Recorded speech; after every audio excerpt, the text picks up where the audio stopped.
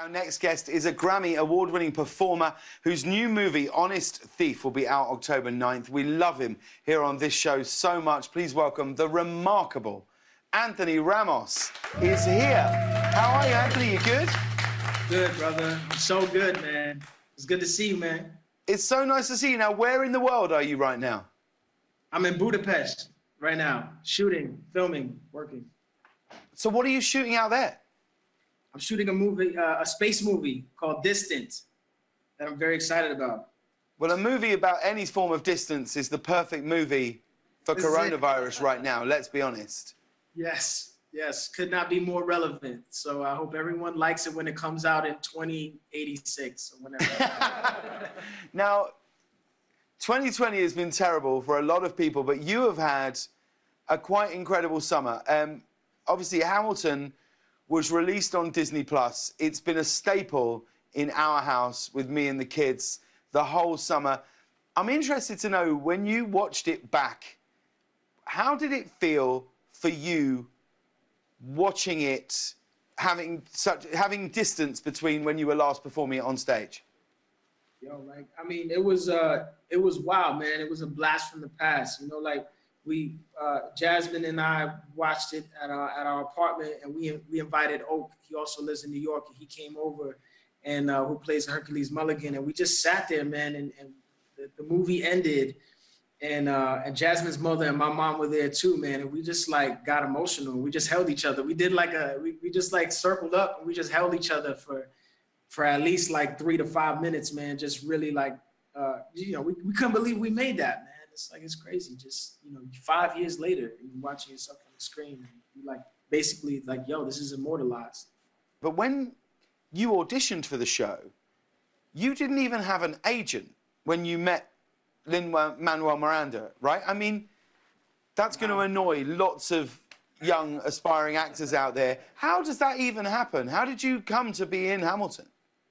Man, I was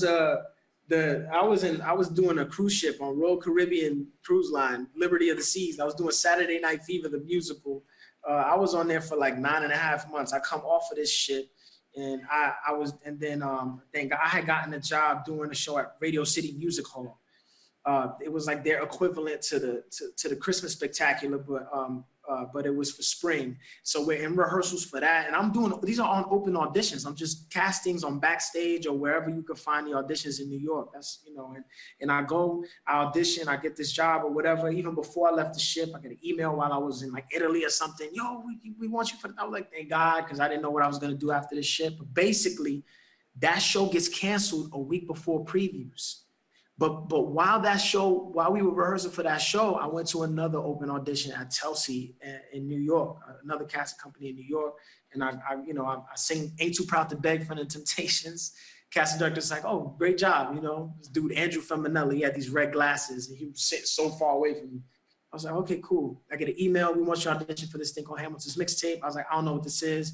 Look at it. Lin-Manuel, Tommy Kail, all of the same guys from In the Heights that did In the Heights. And I was like, yo, this might be fly. Next thing you know, fast forward, bro. Like, I did 4 auditions. They called me back. They didn't know how it was going to work out with this other schedule, but I got fired basically on a Friday at like 1 o'clock. And then at 4 o'clock, they're like, yo, so we heard about your job, Heart and Lights. We heard it's canceled. We want you for Hamilton's Mixtape. Oh, my gosh. It's crazy. After the, you know, the whole cast, and we all got fired. We emptied out all the fridges of alcohol. We're all partying. Like, this is that's hoorah.